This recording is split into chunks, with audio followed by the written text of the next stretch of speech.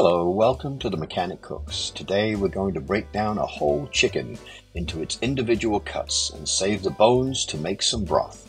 Please subscribe and go to themechaniccooks.com for more great recipes. Buying a whole chicken makes economic sense, and breaking it down into its individual components is surprisingly easy. Starting with a whole chicken, check the cavity. Sometimes there's a bag containing the organs. First to go is the wing. If you pull on it, you'll see the approximate location of the shoulder.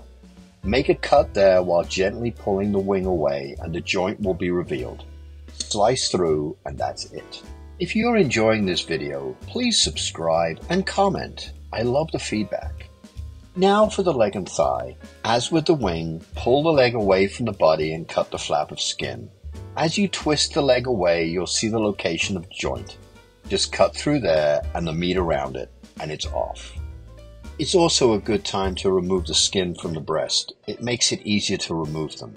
I also separate the back from the rib section. Now to remove the breast from the rib cage. With the rib section flat on the board, find that piece of cartilage that runs between the breasts, and using that as a guide, cut down to the ribs, follow them to the edge, and there you have one breast fillet. Do the same on the other side. And there is the bird in all its pieces. 2 legs and thighs, 2 breasts. The back and the rib cage are perfect for a broth. Just follow the link above.